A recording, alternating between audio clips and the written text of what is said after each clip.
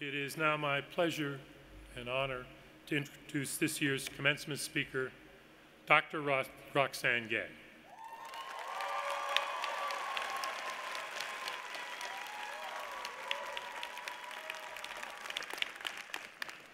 Dr. Roxane Gay is a writer, a critic, a professor, an editor, and a social commentator writing across multiple genres and forms. Her books include short story collections, Haiti, and Difficult Women, the novel An Untamed State, the best-selling essay collection Bad Feminist, and Hunger, a memoir. Dr. Gay has written 4 and edited several anthologies, is a contributing opinion writer for the New York Times, and the primary writer for the Marvel comic book series World of Wakanda. She has won both an Eisner Award and a Guggenheim Fellowship, is the writer and editor of The Audacity, an e-newsletter on Substack, and is currently developing several book, television, and film projects. In addition to her printed work, Dr. Gay hosts a podcast, The Roxane Gay Agenda, in which she discusses topics like feminism, sexuality, race, culture, politics, and food, with an array of guests.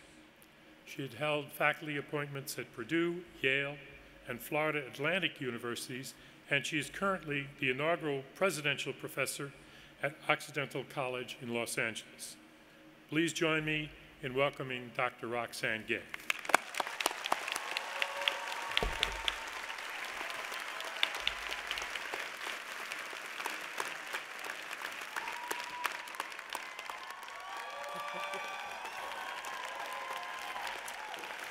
Hello, graduates.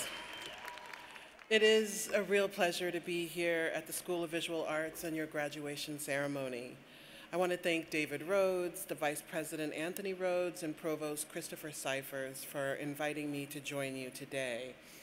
First of all, I want to congratulate all of you. It is quite an achievement to get through 4 or 5 or 6 years of college. And to do so during a pandemic has taken grace and patience and a lot of fortitude, and so I commend you for that. You are here with your friends and your families and your loved ones and perhaps an enemy or two, and they have all been at your side as you have pursued your graduation, your education here. Normally, with a commencement speech, you give some sort of uplifting and inspirational advice, and I think that's important. But I think there is also a lot going on in the world. At the 2022 Frieze New York Art Show, there is an incredible installation created by the art collective How to Perform an Abortion. It's called Trigger Planting. It features a large map of the United States over which there is a living herb garden of the plants that can induce an abortion. The plants are strategically placed across 26 states, and when you look at it, you realize just how many people in this country are on the verge of losing one of their most essential human rights. Adjacent to the map is a list of those 26 states with trigger bans, near total bans on abortion, fetal heartbeat or 6-week laws, and constitutional amendments that would prevent any protections for a person's right to get an abortion. These artists see what's coming, they see what's happening, and they are responding with power. I posted some images of this installation on Instagram, and a woman responded, "Places where I would never live, yay." I thought about that comment for hours. I'm still thinking about it. She was being pithy and perhaps honest. I'm sure she thought her comment was harmless. Many of us who live in states where women's lives and bodily autonomy are valued probably know that no matter what the Supreme Court ultimately decides, we're going to be safe. We're going to have the inalienable rights that we deserve. But at what cost? And with politicians threatening a federal ban on abortion, banning birth control, banning IVF, and more, for how long do we have those rights?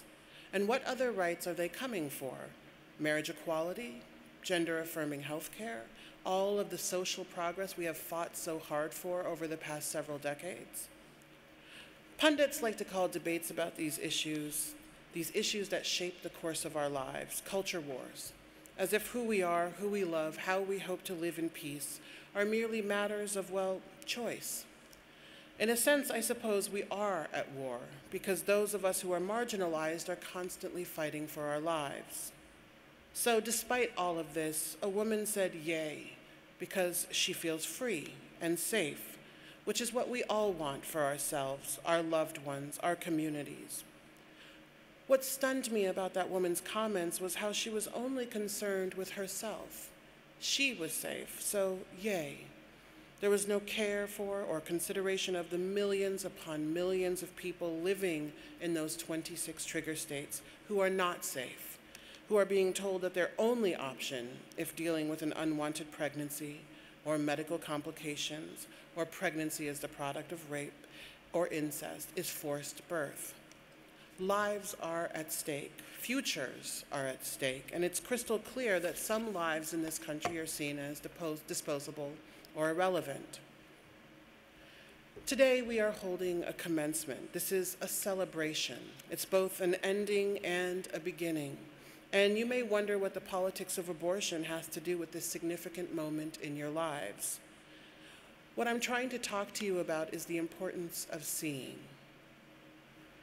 Lately, when I go online to read the news or browse social media, I feel like we are teetering on the verge of dystopia, this kind of nightmarish future that we tend to see in science fiction novels and bad movies.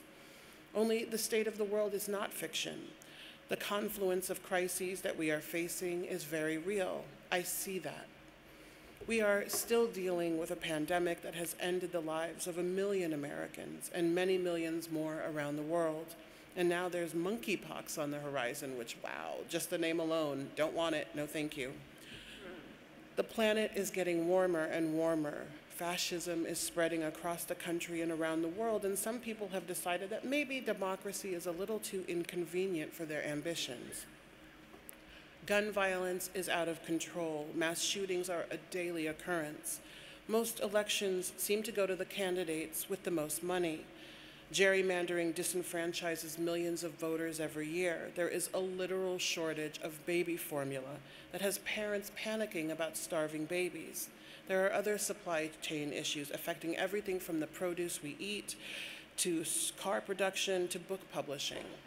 People without generational wealth have very little access to home buying or saving for retirement. But sometimes, I wonder if we treat a dystopic future as inevitable when a great deal of our collective future is still in our control, no matter how powerless we may feel. I have never been someone who traffics in hope because I am a pathological realist, and too many cultural conversations treat hope as the only way forward. It's this ephemeral thing that we pin all of our hopes on. We hope people are inherently good. We hope change is possible. We hope that the world will become a better place for all of us. We hope someone is coming to save us. Unfortunately, we rarely spend much, if any, time thinking about who is going to do the work of making our hopes reality. But I also don't traffic in despair, or at least I try not to.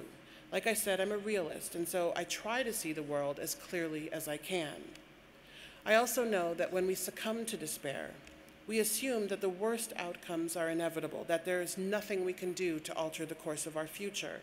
But this is not true. One thing I have learned over the course of my life is that change is possible if we are willing to see the possibilities. When I'm feeling too overwhelmed by all of this terrible news, I honestly just want to look away. I want to believe that maybe I'm catastrophizing and I need to stop doom scrolling, that I'm absorbing news from a distorted reality. So I take a breath. I step away from the screen. I pay attention to what I can see, things that I know to be true. The problems our world is facing are indeed overwhelming, but they are not the whole of our world. I said I was trying to talk to you about the importance of seeing.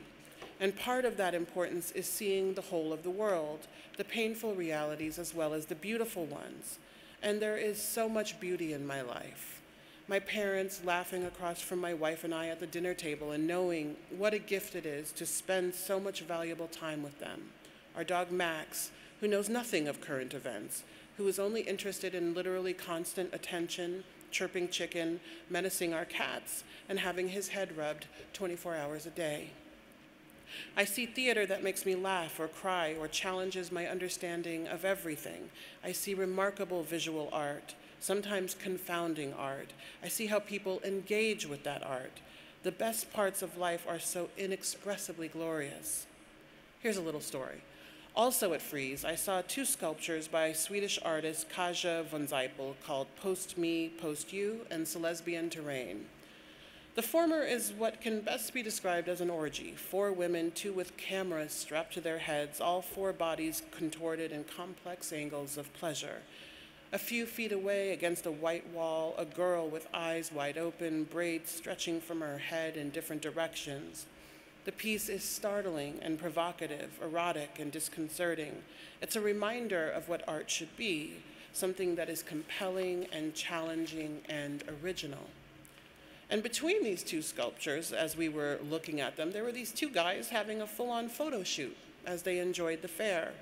One young man had a camera taking photos, and his friend was on the ground in, let's just say, a salacious position, his leopard print thong peeking out from the waistband of his jeans, which is to say that he dressed for the occasion. It was a charming reminder that there is so much worth seeing if your eyes are open, if you are willing to look, and if you are willing to be open to everything that you see. I say all of this to explain that I see this world clearly for what it is and what it could be, for better and for worse. I see how things do seem to be falling apart and how people find ways to thrive nonetheless. You are artists. Your art is grounded in how you see the world and how you express that seeing in your creative work. And we need your work. We need your articulations of how you understand the world now more than ever. As you move forward into the next stage of your life, I want you to see clearly both the challenges we're facing and the potential of an unknown future. Nurture your powerful imaginations and believe that this world can become the better place that so many of us yearn for. Believe anything is possible for yourself, because despair is a luxury we cannot afford. See a future that is more abundant and equitable for as many people as possible. Do not look away from the problems of the world, but never believe that the world is nothing more than its problems. See the strange, remarkable beauty of everything around you. See the people in your lives and nurture those relationships. Take care with yourself. See a future where you can make the art you are most called to make. See a world where art matters, because I assure you it does. Again, now more than ever. Instead of leaving you with advice, I'm going to offer you a challenge. What world do you see? And what world do you want to see? What are you willing to do to bridge the distance between those 2 worlds? Our future is not known. It is yours to create. Thank you.